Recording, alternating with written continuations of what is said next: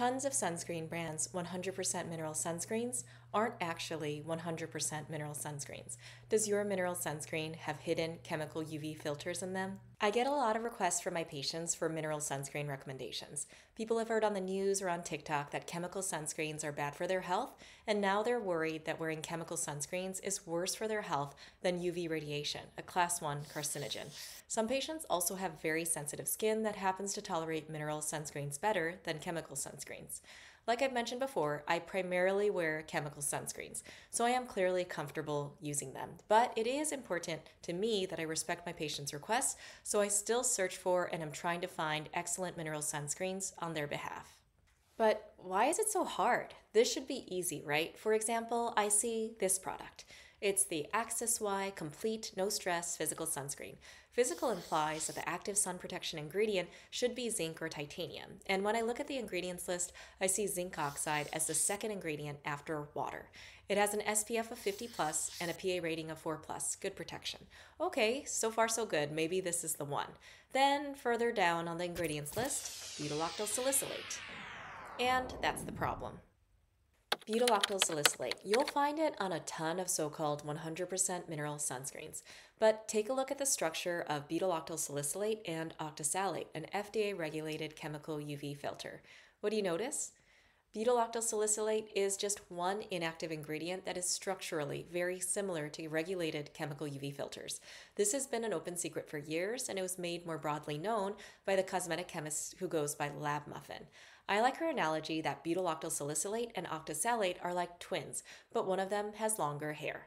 So in my eyes, this is not a physical sunscreen. This is actually a hybrid sunscreen with the physical or mineral filter zinc oxide plus another ingredient that's very similar to octisalate, a chemical UV filter.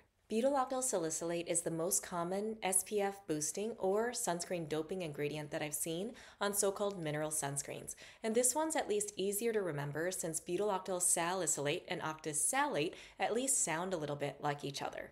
Other similar sounding ingredients are tridecyl salicylate and capryloyl salicylic acid, which are also like octisalate, and ethylhexyl methoxycrylene, which sounds like the chemical filter octocrylene. Then it gets even trickier because some ingredient names don't sound anything like the chemical UV filter they're similar to.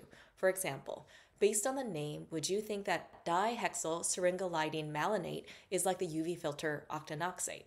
So that's one of the reasons why I really dislike looking for mineral sunscreens, in addition to the fact that they often have a chalky texture and leave a white cast. That's why so many companies add these under-the-radar chemical UV filter-like ingredients to make their mineral sunscreens look and feel better than mineral sunscreens usually do. So by now, maybe you've checked your so-called 100% mineral sunscreen, and maybe you didn't find any of the hidden ingredients that I mentioned. Hooray! Share the name of yours with us since I'm always looking for better, actually, mineral sunscreens. If you don't want to go through that effort, here are a few mineral sunscreens to get you started. Number 1, Biore UV Kids Pure Milk Sunscreen. I like it because it's cheap and easy to spread, but it's greasy. Number 2, Pyongyang's Atom Mild Sunscreen, which is relatively inexpensive as well, but it's a little bit thick and hard to spread. Number 3, Isden. The previous two that I mentioned I tolerate, and I consider them good enough, but not great and not amazing.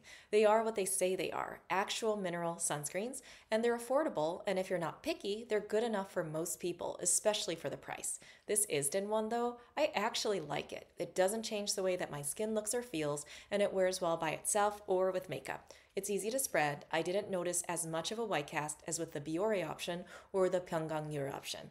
But this is where we start to get expensive.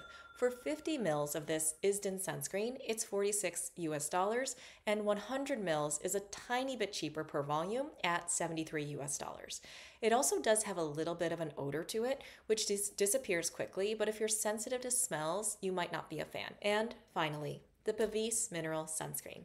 I've talked about it before, and I still think it's the most cosmetically elegant mineral sunscreen that I've tried. Like the Isden, it spreads nicely onto the skin, there's no prominent white cast, and my skin looks great when I apply it with or without makeup. But if you thought that the Isden was expensive at $46 for 50 mls, this one is a whopping $140 for just 30 mls. I like this sunscreen a lot, but as someone who happily uses chemical sunscreens too, I can find cosmetically elegant chemical sunscreens that are just $10 to $15 for 50 mLs. I find it really hard to justify spending $148 on a small amount of mineral sunscreen. When I reach for a mineral sunscreen, let's say because my skin is feeling sensitive, then I'll be using the Biore or the Isden. But if you have tons of money and want to feel like a princess and want only a mineral sunscreen, then Pavis might be it. If you like content like this, hit the like button and I hope to see you at a future video.